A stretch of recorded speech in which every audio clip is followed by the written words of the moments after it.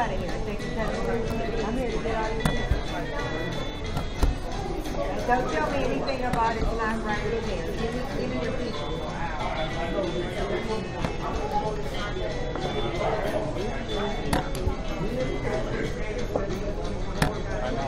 No?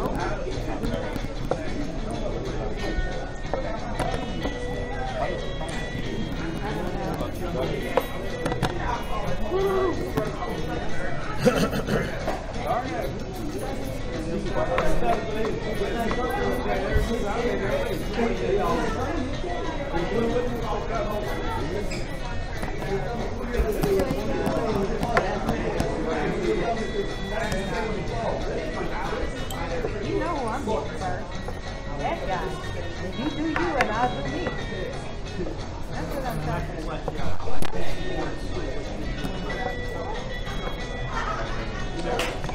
Hey, no one ever gets away with anything. No, it ain't. I'll mess up the world as it currently knows it back there. It's hard to get rid of me. I'm too slick for that.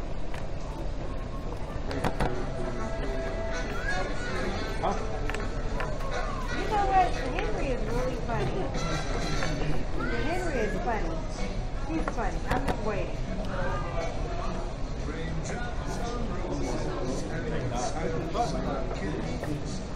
You're not the only one that knows how to have fun. And I'm from Mount Airy, California. Go ahead and push it. I'll take it down. Yeah, one GM to another. Push it. I'll take it back.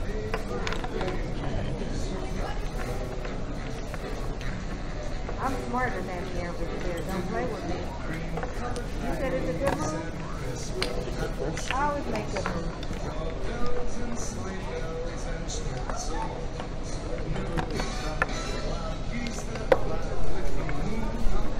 A lot of flying going on over there. Yeah.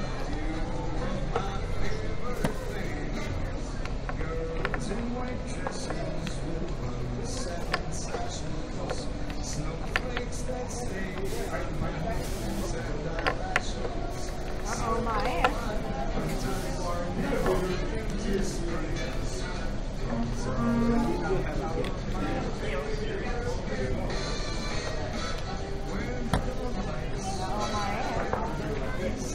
Yeah, he made a mistake. I'm gonna give his ass right now. Yeah, it's time to make him make it. See, I got slick. And the rookie thought he was going to work. I said, hell no, you losing. This is, Draw? Draw your ass a picture, buddy. Draw? No. No draw? There's a lot of strong Hey talk. man, you all up on my stuff, bro. I'm supposed to be up on your stuff. I'm just. You all up on my Said I don't stuff. know. Don't tell me. That's coaching. Tell me. That's 100 guys against one. Tell me what? Draw? Draw. What's all you- Draw your ass a picture. Keep moving. Yeah. Keep moving. Keep moving. You're going to get mated. Keep moving. You said behave? Hell no. Keep moving. Keep moving. Hell no. Hell no. I think everyone should always have it. Check. I think everyone should always Queen. have it. Mary Queen. You put two there because you can look at that and see what that throws off to be. Good check. Again? Thank you, sir. Oh, thank you, sir. Oh, you thought you had a chance. Oh, My bad. I'm sorry. You can run it back. I like it. I like it. I'm glad you liked it. I loved it. I like it.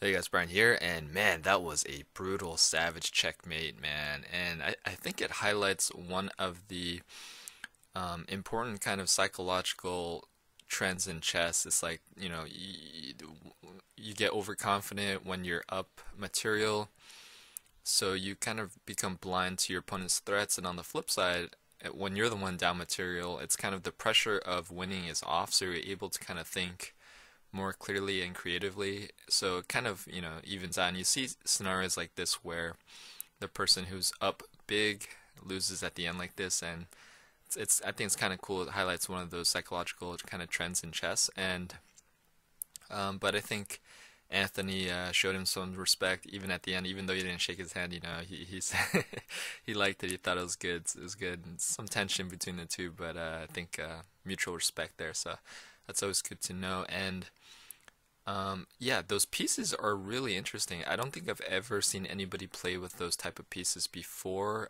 They're the only ones who've been using it. And if you guys are curious what they are, they're called Nero high polymer extra heavy weighted chess pieces, and I think they're the tallest ones you can buy. The king is 4.25 inches. That's really high.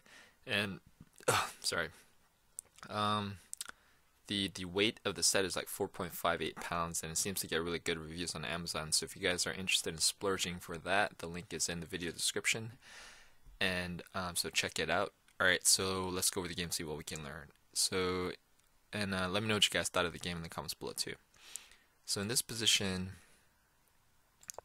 Black plays bishop f6, and in the game we have castle, but let's go move back, pause the video. What would have been another move for White here?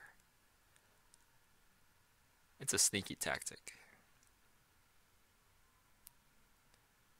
Alright, starts off with knight takes e4, and just to show you guys what happens if d takes, then can you see it? Check and pick up the rook.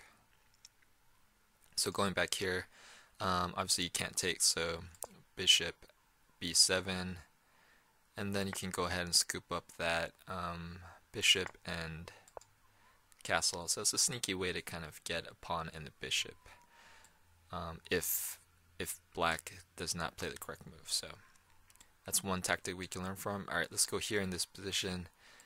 In the game, Black played rook ac8, and then White took with the knight, but let's go move back, pause the video. What would have been another move for White here? What would have been a more, phrase it, more forceful move?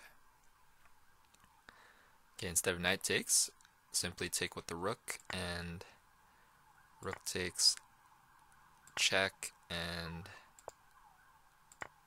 pick up the rook with the knight. But now you're thinking, what the heck? But this seems to be a inferior version of the tactic, because in the actual game, White was up, not a knight but a rook. And yes, that did happen because, alright, let's go to that position before that happens. In the game, we had the check and we had Black play king over, but let's go move back, pause the video. What would have been another move for Black here? Alright, so instead of losing this rook, he just interposes, and White will add some pressure, but Black can defend, and White is still winning here. And what White's going to do on the next move is chop off this pawn. Black will want to get out of this pin, and now White can start rolling these pawns, so Black has to worry about that. So computer has White winning here at 2.1. And last but not least, let's go to the end here. In the game, Black played d2, and then White played rook e8. And if you guys are curious what the numbers are in this position, White is at around 9.3. So crazy margin of victory here, but it went from 9.3 to sorry, I'm burping, I don't know why. 9.3 to mate in 2. So let's go move back, pause the video. What would have been the best move for White here? Alright, it is simply queen d4. And it just goes to show you that, just keep an eye on this pawn. It just goes to show you when you're up material, when you feel like you're winning, that's when you should be most careful. Like, that's when you have to be extra cautious, because you're going to get that feeling like, oh, it's going to be easy, I'm just going to coast through it, and stuff like this happens. It happens to everybody, so I've definitely experienced it too. So isn't there like a Napoleon quote, like the most dangerous moment is after victory or something like that? I don't know, but just a cool game to highlight that important psychological kind of trend, so everyone keeps it in mind. And it was a sweet mate by Drew, so well done, Drew, and good game to both. mutual grudging respect, I think, from both. So, alright, hope you guys enjoyed the game. Hope you guys enjoyed the analysis. Please don't forget to like, share, comment, and subscribe. Hit that bell notification, and thanks. I'll see you guys later.